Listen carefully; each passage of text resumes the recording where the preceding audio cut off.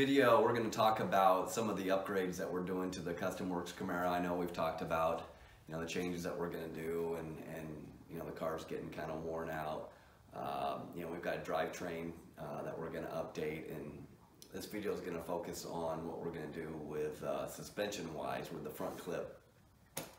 We've showed some pictures and some kind of teaser videos and some stuff, and this one's going to get a little more in depth.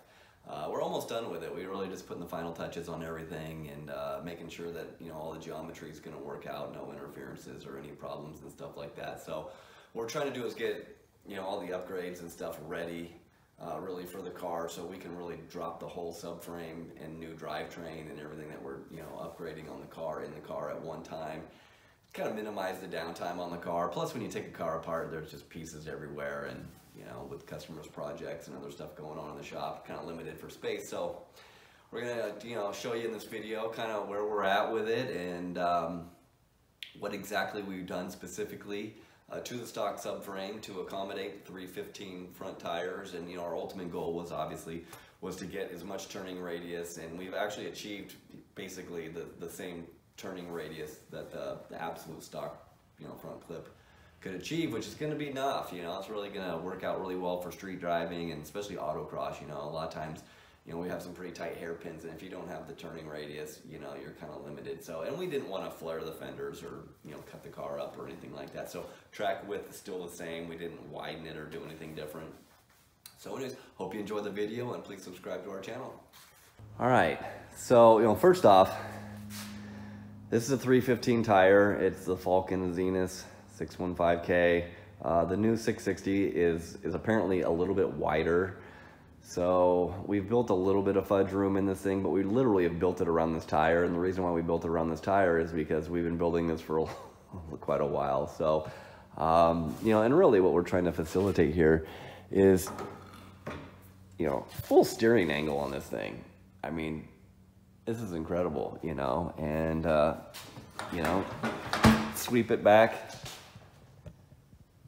get up here and take a look at this thing. I mean, some serious steering angle, and, we've mocked it up and we've built things that, kind of show, we've measured the stock steering angle, and we've really just tried to mimic it and maintain it. As you can see here, I mean, you can see the frame, it's been sectioned, it's been notched, the clearance around the tire. Turn it up here in the front. And if you look in the front, this is full lock. I mean, we've got, and I'll show you on the other side that we've got steering stops and stuff, so we can see where the tires are gonna rub or hit or whatever. And, I think we're still really good. The upper control arms, I mean, it's tight. Everything's super, super duper tight on this, as far as, the clearance, it's tight. And, so we did a 3-piece sway bar on the front, and we actually braced it and gusseted it, as you can see here, and it's actually now kind of a structural member. The sway bar is not that big. It's actually a solid sway bar, splined end sway bar that runs inside of a tube with Delrin bushings on it. One of the cool things that we had to do for the either arm was actually notch the support for it. But as you can see, everything's really tight clearances, and really you're working with a very limited space and room. So this is the side you could probably see more. We've got our Viking triple adjustable Crusader shocks, and those things are great. Chris over at Viking hooked us up with these things, and great company, great people, great product for sure. And as you can see, this is mocked up really at ride height. We've sort of built these outriggers here, and we've taken all the measurements. We've actually built this table around and put the frame on it, at ride height to sort of mimic what it's going to be like in the car. That way we can make sure that all our clearances and all our geometry and everything's right. This sway bar was really tricky.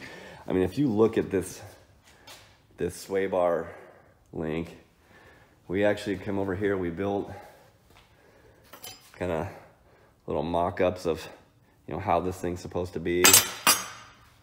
And it was really tough to, you know, to build these things and bend them and do all the stuff that we need to do. And actually the sway bar, in essence, actually is going to mount up at an angle like this. And we'll actually put probably at least 2 mounting points on the sway bar here. Let me turn the wheel out this way. And you can see that, you know, on the control arm, we've got multiple links because you want to keep this end link as vertical as possible. It just adds a lot of strength to it, the more straight up and down it is. So the sway bar is actually going to mount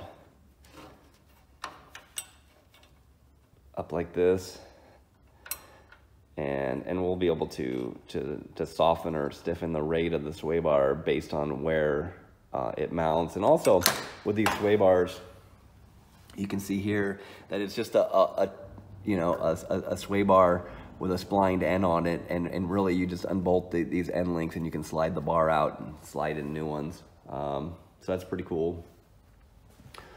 We revised the complete upper mount,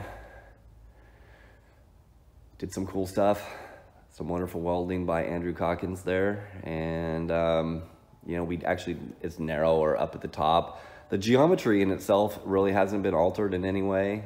So as you can see, here's the other side, what it looks like, and it's all fully gusseted in and pretty beefed up. So one of the main things that we did to get the turning radius that we needed was really the back side of this arm here. We really needed to move it in, and so one of the things that we did was you can see here's where it used to mount, and here's where it mounts now, right? So we actually moved it basically a full mount over, which was nice because then we didn't have to put such severe bends in this arm, because when you really start to bend it, it really just wants to fold under a load.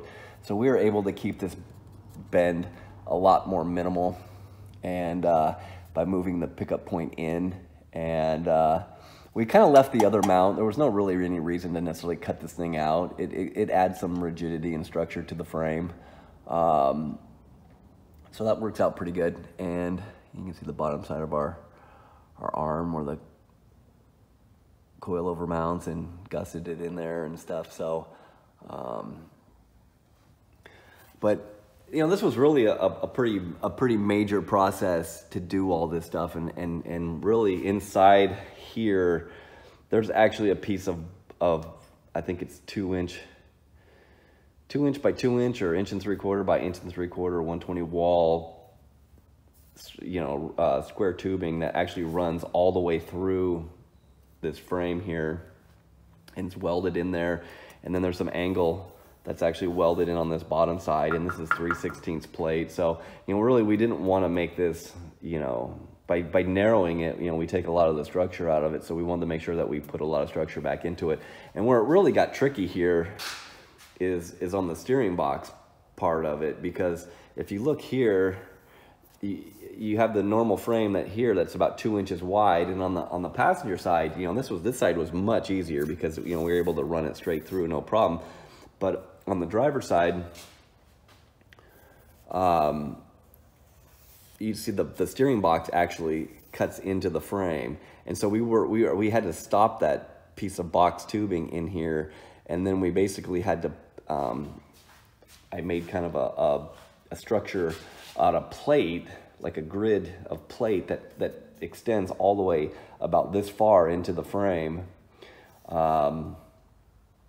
To give it more structure as well. And the biggest issue is because, you know, you got the steering box that basically starts right at almost the weakest point, and so there's a lot of torque on this thing from this point back, and what we didn't want is a failure point here. As you can see, one of the mounting point for the steering box, this is actually sleeved and completely through the frame, as well as all these. There's a sleeve inside here that keeps the frame from collapsing if you tighten it down, or, you know, it just keeps all the structure in it.